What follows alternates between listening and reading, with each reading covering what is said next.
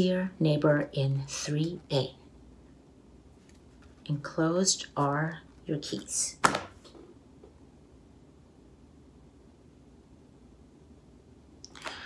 He dropped them in the lobby today.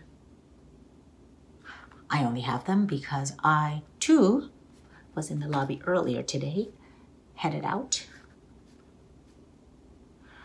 Normally, I would have said something. I would have said, hey, your keys. But when you dropped them, they were so noisy that I figured you'd heard them drop. But I guess you didn't. So I picked them up.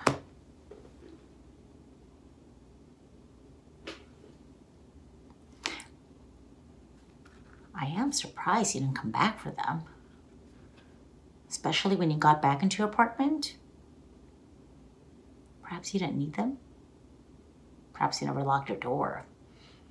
Or perhaps you asked the doorman for the other set. I do that too sometimes. Either way, I hope you weren't too worried or looking too hard for them, because here they are, enclosed.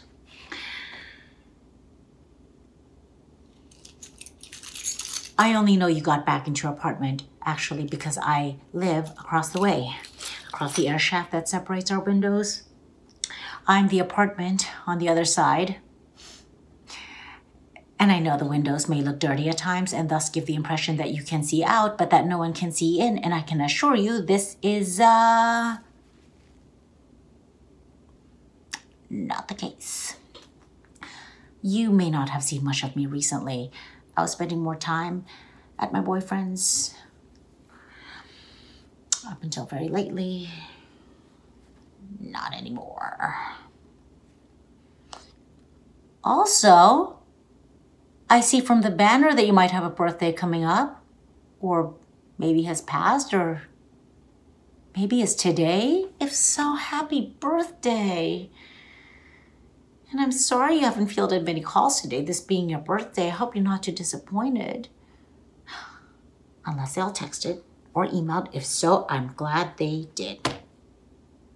Though, at the same time, I still find it a little disappointing, actually, that your loved ones, no matter how busy they may be, did not take the time out to wish you well in a face-to-face kind of way. I find that kind of lazy of them, to be honest. Maybe you don't like phone calls.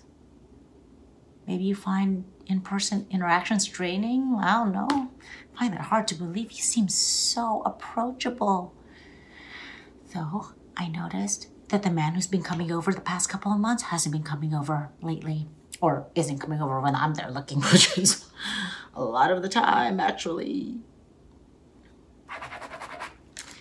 So if something has shifted, I hope everything's okay. Though, obviously, everything's not. Ha, ha. In fact, honestly, I'm happy for you. He never paid attention when you spoke. And when he came over for dinner, you were always the one who cleaned up, even though the unspoken rule is you cook, they clean up. So honestly, you're better off without him. And you seem to be handling it and all this quite well. Is it just because it's in your personality? Is it because he was more invested in the relationship than you were? Or is it because you recently bought a dog that's been providing the companionship you'd otherwise be seeking? Or rescued? Or fostered it? Her? Him? Where did you get that dog from? I'm allergic to dogs, but if I wasn't, I might get one myself. And if you don't mind me asking, where did you get those pants from? Those pants you're wearing right now through the window, they look comfortable. I might get a pair for myself. We appear to be the same size, and that color that looks good in you might also look good on me too, I'm thinking.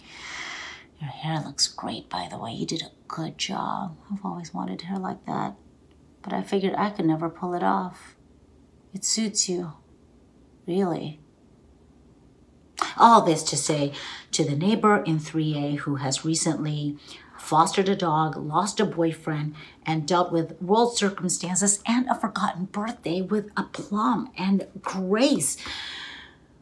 I see you.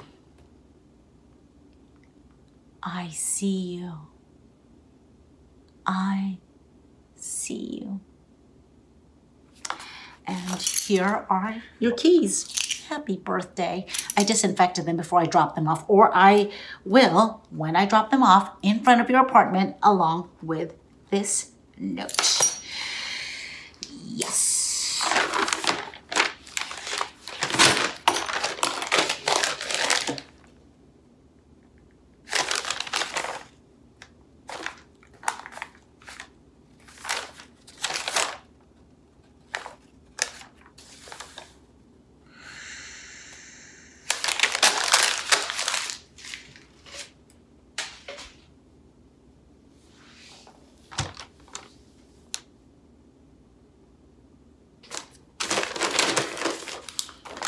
Dear neighbor in 3A, enclosed are your keys. Here they are. Hope you are well. 3G.